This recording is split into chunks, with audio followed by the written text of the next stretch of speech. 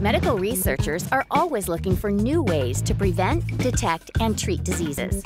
To find out if a treatment is safe and effective, researchers perform controlled experiments called clinical trials. First, they design a protocol, which describes the eligible participants, procedures, medications, timelines, risks, and the overall goal. Lots of different people volunteer for clinical trials. Some are healthy, and others may have an illness. Typically, participants are randomly given one of 2 or more treatments to see which one works best. One group may get the new treatment, while the other group may get the standard treatment or a placebo. Some trials are designed as single-blind studies, meaning the participants don't know which medicine they're taking. Double-blind studies are when the drugs are kept secret from both the participants and the researchers.